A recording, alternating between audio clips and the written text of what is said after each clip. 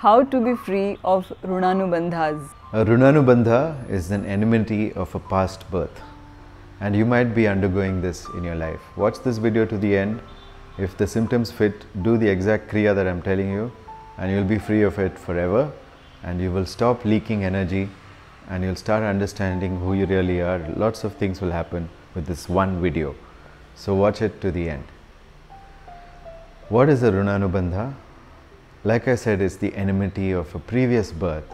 But how does it play out in this birth? So one person gets into a calculative relationship with another person. And it can be vice versa as well. Both can be calculative as well. Okay? But here's how the mechanism works. When you're very calculative, then you're calculating the risks and the rewards of being in this relationship. And you're saying that the rewards are more than the risks, and then you take the risk. But there is the risk. Since this relationship is not honestly based on these selfish gains that you want and not a growing together as any relationship should be, you just want to exploit. Okay? It may be completely unconscious.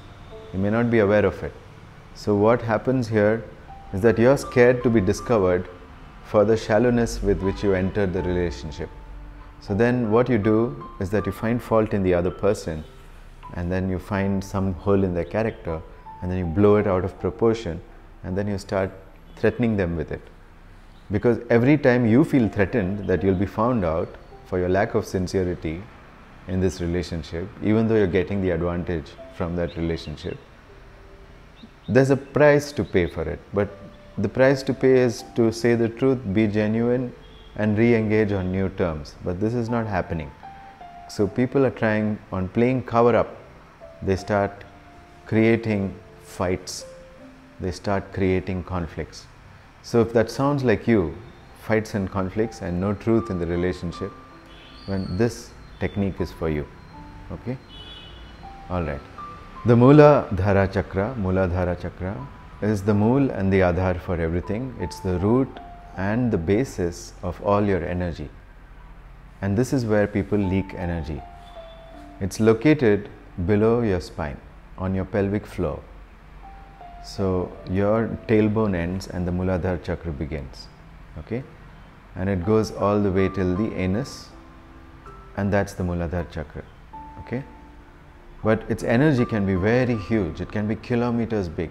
It has 4 petals and it's kilometers big. It can be, but it's not. For most people it's about this big. Simply because they're leaking energy all the time. They're running on the bare minimum energy that they need to stay alive.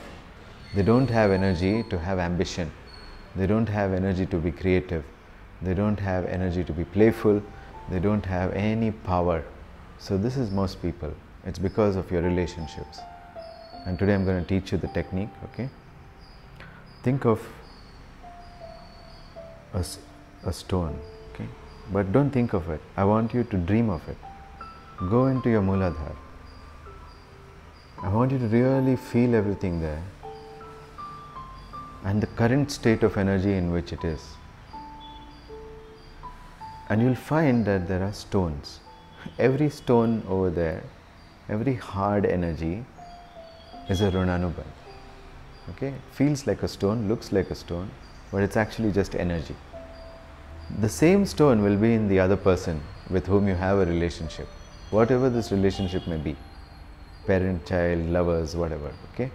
Any relationship, employee, employer, whatever. The people you're having the most fights with will have the same stone in their Mooladhara also. Okay? So I want you to put one hand. First ask Devi, because Devi resides in your Mooladhara as Swaha, the fire. Okay? So you're going to ask Swaha Devi. You ask her, can you please give me the power to see my Mooladhara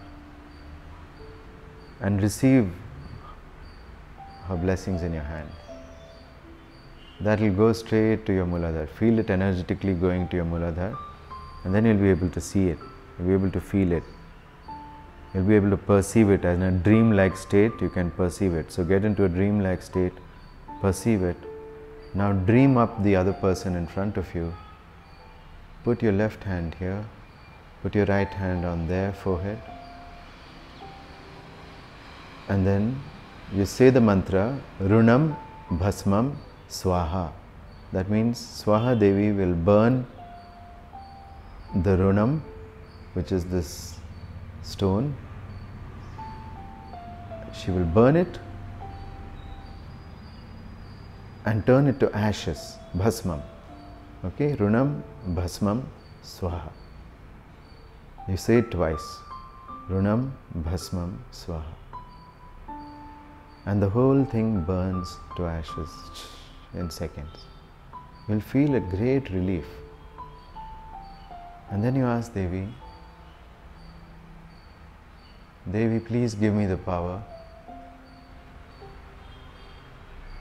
to re-engage and re-invite in this relationship on honest terms.